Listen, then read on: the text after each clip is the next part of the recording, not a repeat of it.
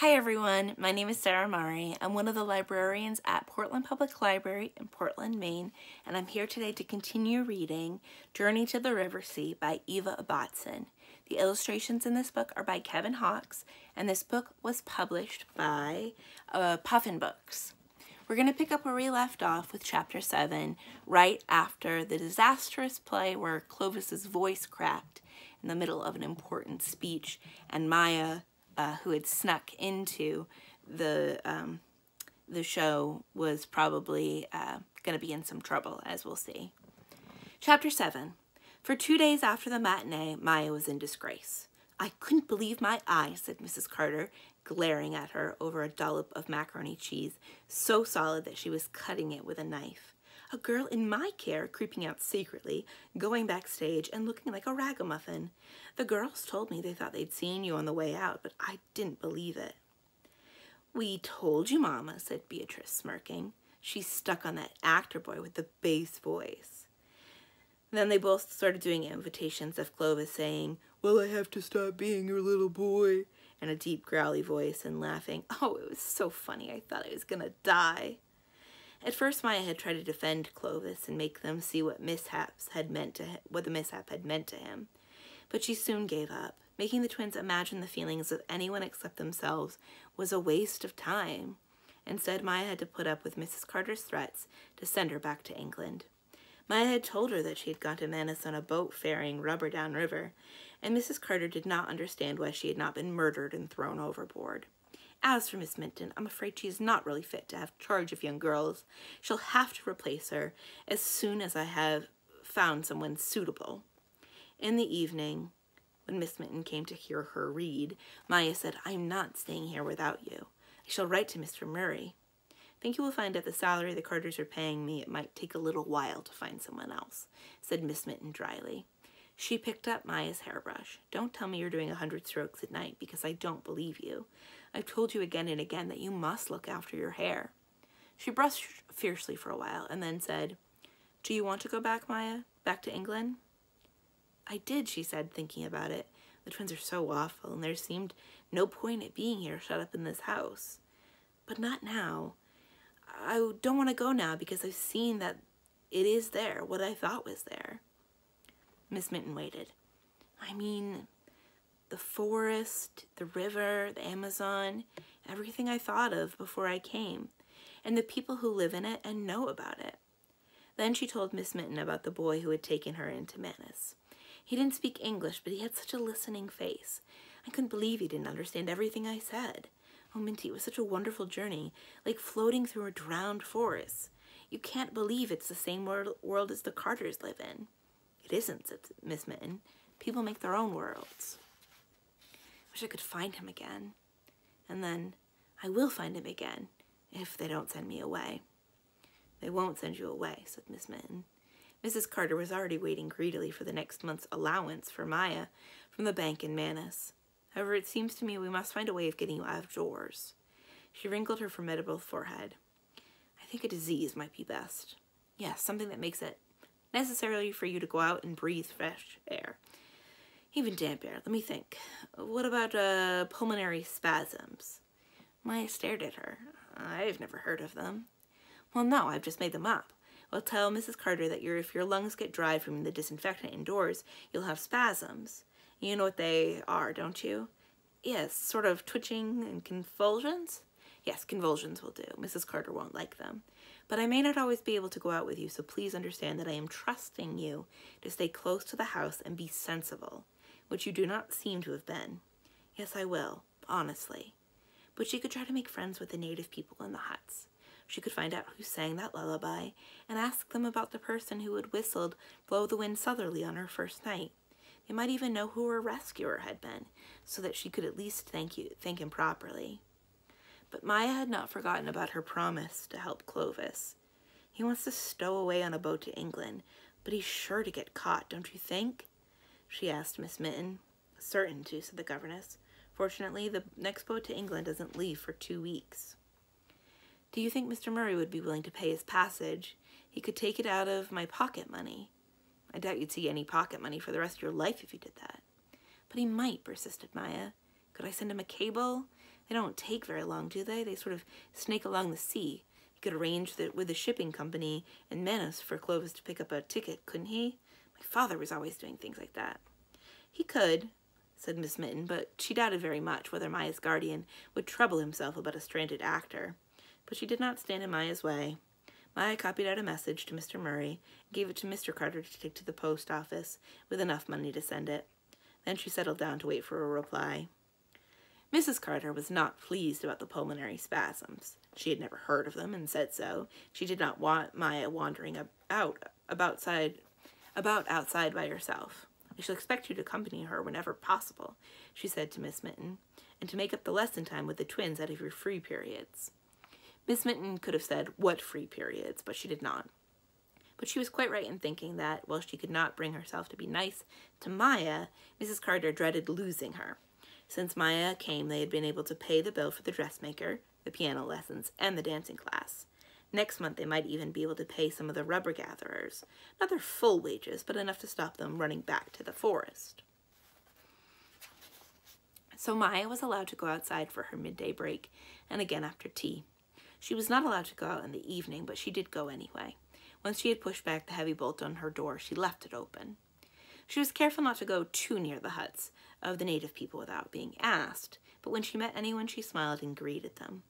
Then, on the third night, she was walking along the river beside a grove of dyewood trees when she saw a small shape run out of the darkness towards her.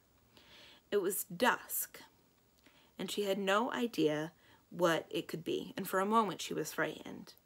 There were so many animals still that she knew nothing about. Maya looked down and laughed.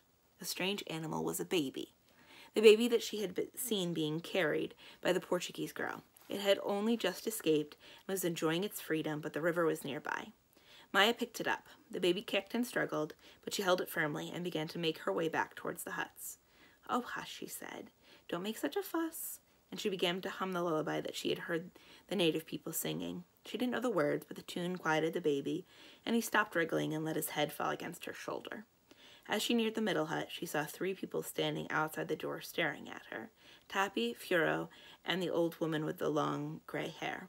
Then Tappy ran to the next hut, and the Portuguese girl, Conchita, came out and rushed up to Maya, seizing the baby and letting off a torrent of words. She had left him asleep on his mat, and he must have woken while she was out in the back getting water. He is a terror. He is wickedness beyond belief. Now that she had handed over the baby, Maya turned to go, but this was not allowed. The sullen sulkiness of the Carter servants had vanished. Tappy led her into the hut. The old lady brought coffee and nuts. Fruit was offered, and little cakes. A party was brewing up. "You sang him good," said the baby's mother, and nodded. "Where did you learn our song?"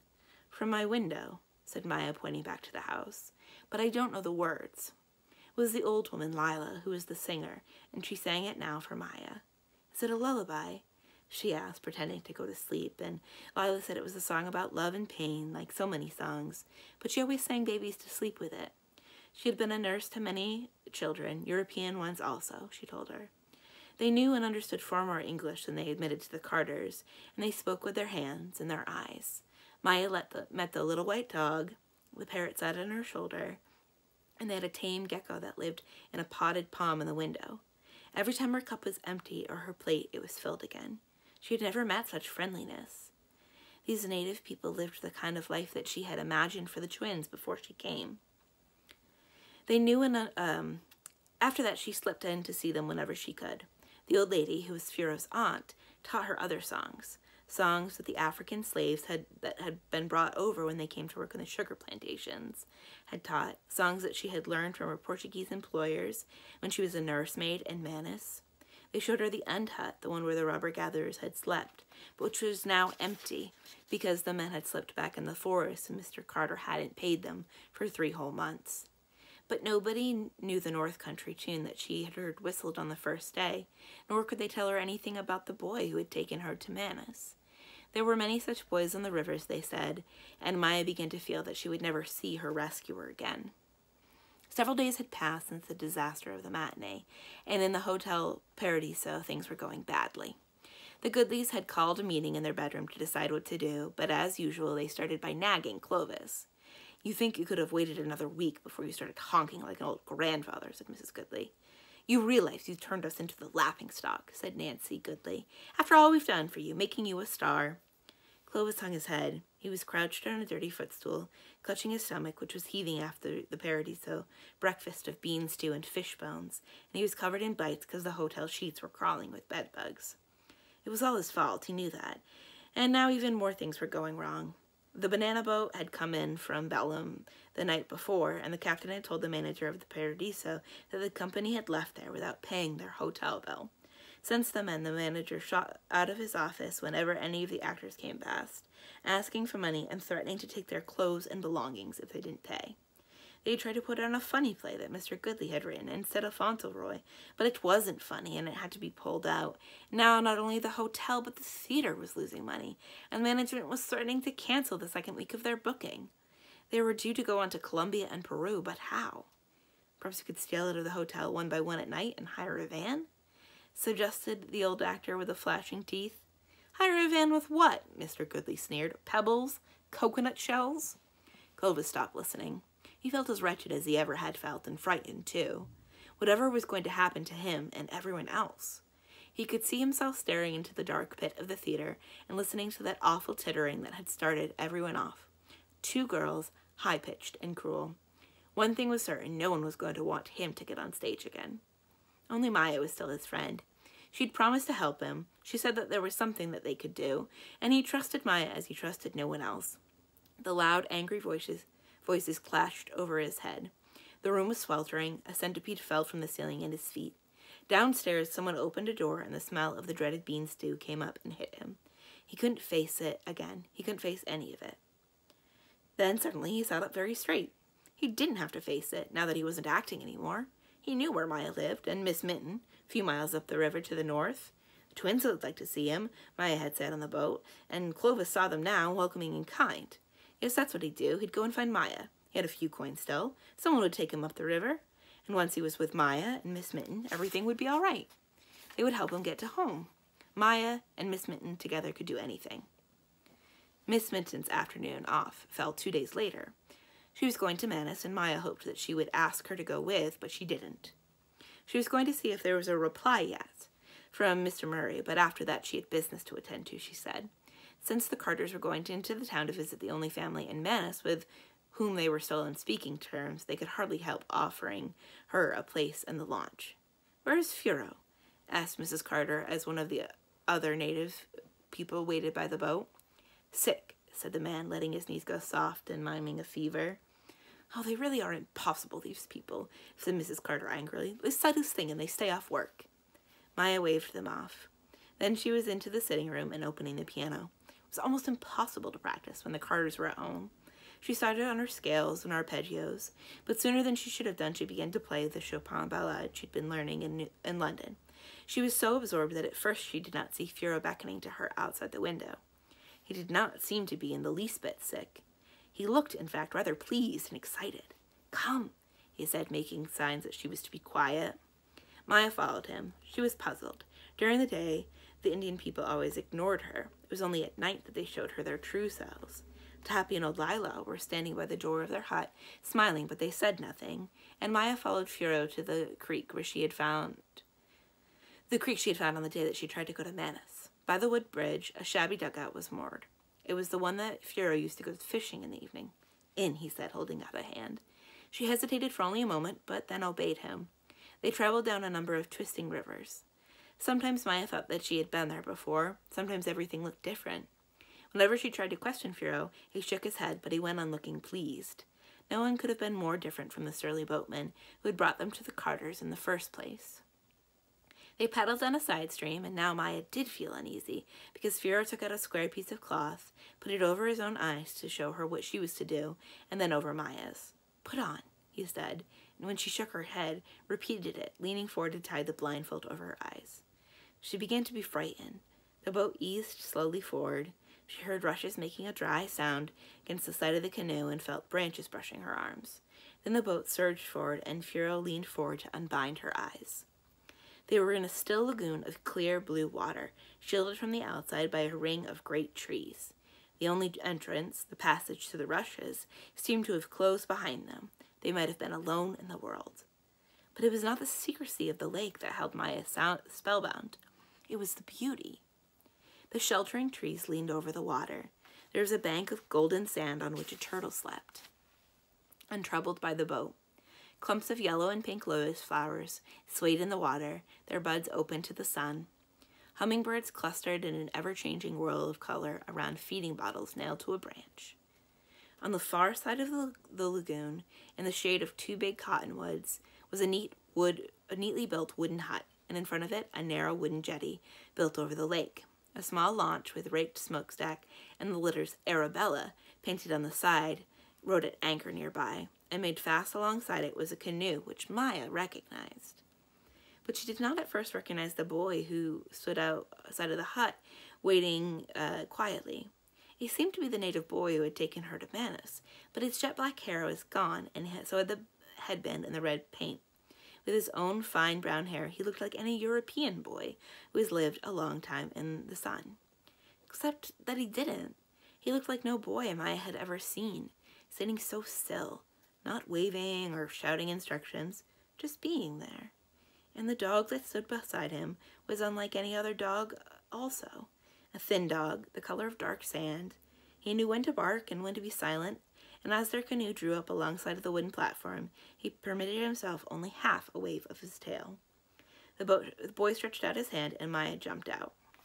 "I've decided to trust you," he said in English. She had known before he had spoke. Now she was sure. Maya looked into his eyes. "You can do that," she said seriously. "I wouldn't betray you to the crows, not for the world." "The crows?" "Yes, that is the right name for them. So you know who I am." Here's a picture of the boy and his dog, the jetty and the hut.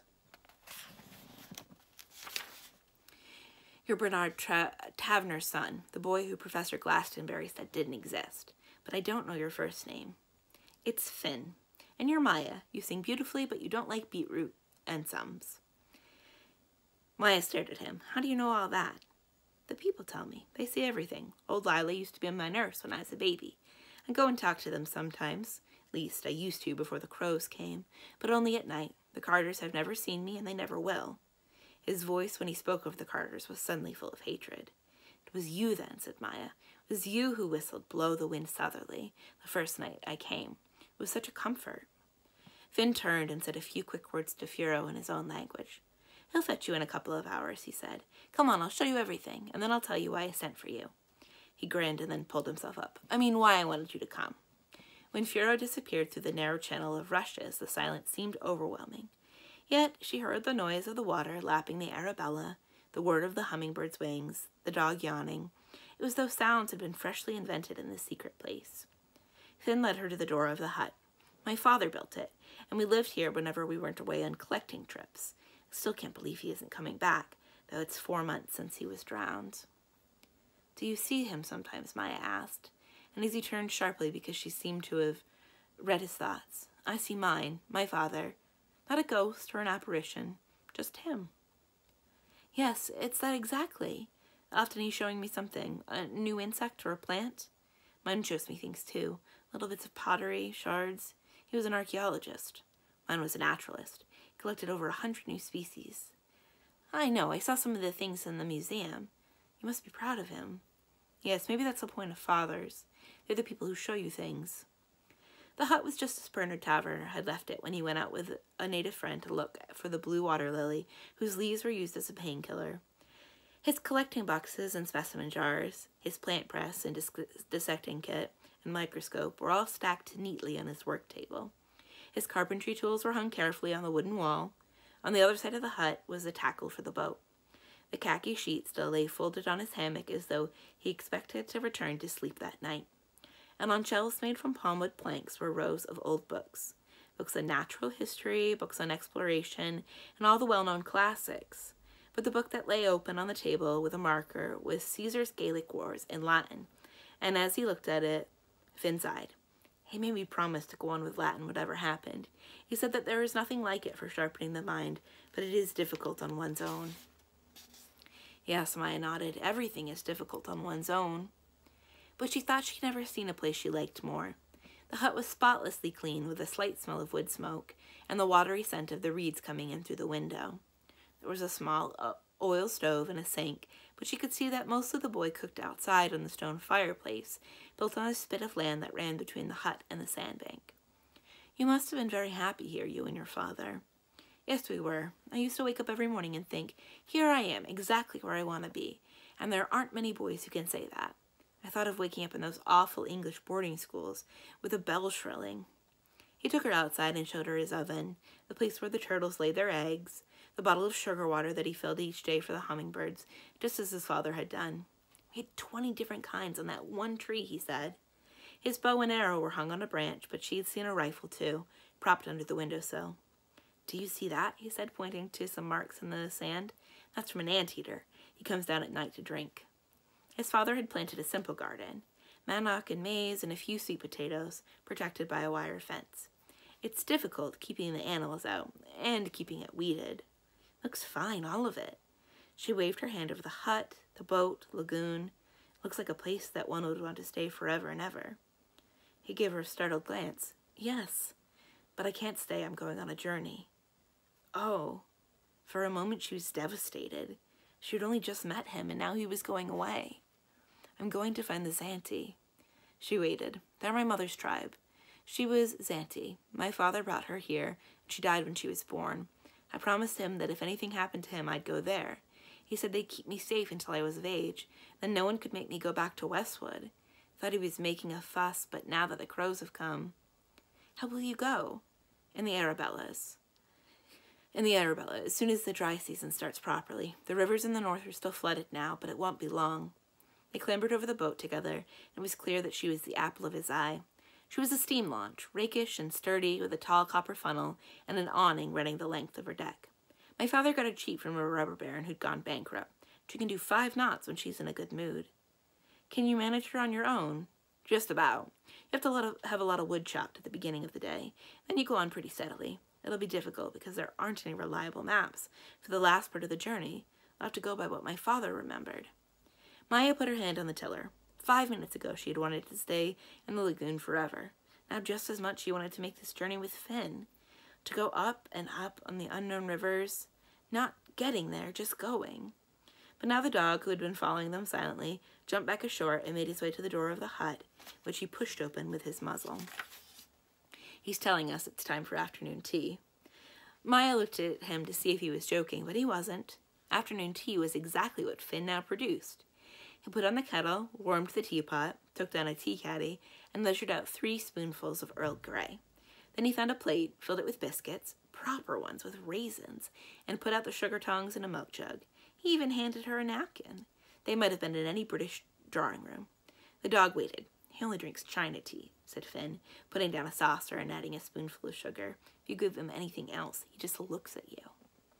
While they ate and drank, Finn made polite conversation, asking her how she liked Manus and whether her friend was still upset about the play. Clovis, do you mean? Yes, he is. But how do you know everything? The native people here, and they tell me. The cleaner in the theater is old Lila's cousin. When they had finished and swilled out the cups, he said, Right.